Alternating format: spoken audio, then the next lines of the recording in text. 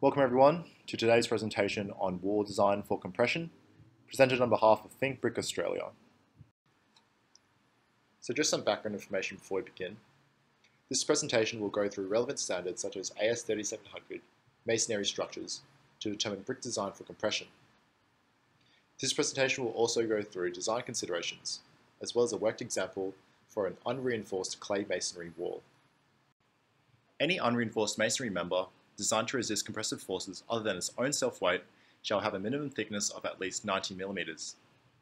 In determining the compressive capacity of a masonry member, the following factors shall be taken into account: slenderness, effective eccentricity of loading at each end, the compressive characteristic strength of masonry, and the cross-sectional area of the masonry. There are two types of calculations when it comes to designing for compression: simple and refined. In the simple calculation, this considers three common loading conditions. A combined reduction factor is used for slenderness and eccentricity. In the refined calculation, the end eccentricities and support conditions are assessed. The refined calculation uses separate reduction factors for slenderness and eccentricity. Provisions are made for double curvature and resulting higher strength. This approach results in a more accurate, however less conservative design compared to the simple rules. There are three components when it comes to compression design: the basic compressive capacity, F0, which is calculated for a non-slender member; the slenderness and eccentricity effects, K, which is incorporated as reduction factors; and finally the member capacity, KF0, which is obtained by multiplying the reduction factor by the basic compressive capacity. For compression, the following relationship has to be satisfied, where Fd is the design compressive loads that are acting on the cross-section member, K is the reduction factor for slenderness and eccentricity, and F0, which is the compressive capacity of the masonry's cross-section. Here we have two equations for determining the compressive capacity for ungrouted and grouted unreinforced masonry, where phi is the capacity reduction factor, F-M, which is the characteristic compressive strength of masonry, AB, which is the bedded area of the masonry unit, Kc, which is the strength factor for grout and compression, F-Cg, which is the design characteristic compressive strength of the grout, and AC, which is the design cross-sectional area of the grout. We will now go through a worked example for designing an unreinforced brick wall. This example requires us to design a load-bearing wall with a total factored design loading of 150 kilonewtons per meter. The wall is 2.7 meters high, made of standard brick units, using full bed M3 mortar. We will determine the compressive capacity of the wall and check whether it is greater than the design loading. The slenderness and eccentricity factor is determined from the three conditions: a wall loaded by a concrete slab, a wall loaded other than a concrete slab such as a roof truss, or a wall loaded on one face. In our example, we will be using the condition where the wall is loaded by a concrete slab.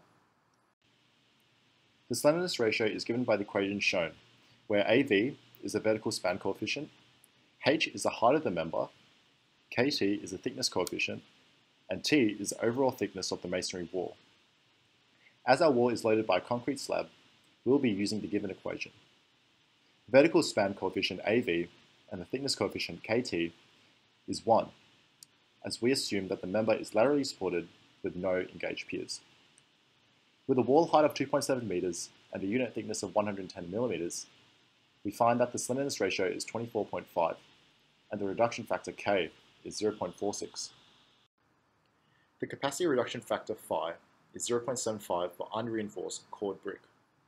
The unit thickness is 110 millimeters and the joint thickness is 10 millimeters.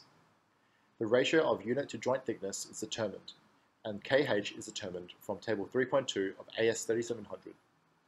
The unconfined compressive strength of the unit is 15 megapascals, and so the compressive strength of the masonry is calculated to be 5.4 megapascals.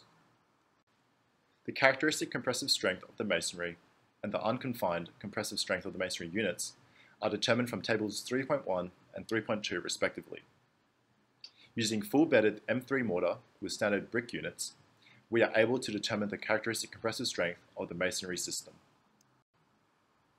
The area of the bedded joint is determined to be 110,000 millimeters squared per meter run. Using the reduction factors phi and k, the factored compressive capacity of the masonry cross-section is determined to be 204.9 kilonewtons per meter. As the design loading is less than the factored compressive capacity, the criterion is met and the wall is okay for use. Here we have a design chart that determines the compressive load capacities for walls that are 110 millimeters thick, loaded by a concrete slab. This design chart uses compressive strength of the masonry and wall height to determine the compressive load capacity of the wall. The association has also curated a compression manual that provides design requirements for compression for clay masonry. It contains a lot of useful information about the design and construction requirements, and I highly urge you guys to check it out. If you have any other questions regarding compression design, please don't hesitate to contact the association, and we will be more than happy to help you guys out. The association also offers a wide range of free resources available to the public, such as technical manuals, research papers, and case studies. The association also has a technical hotline where we can answer any of your brick or block related inquiries. Should you have any questions regarding the design and construction of brick or block, please feel free to give us a call on the technical hotline. This concludes today's presentation on wall design for compression.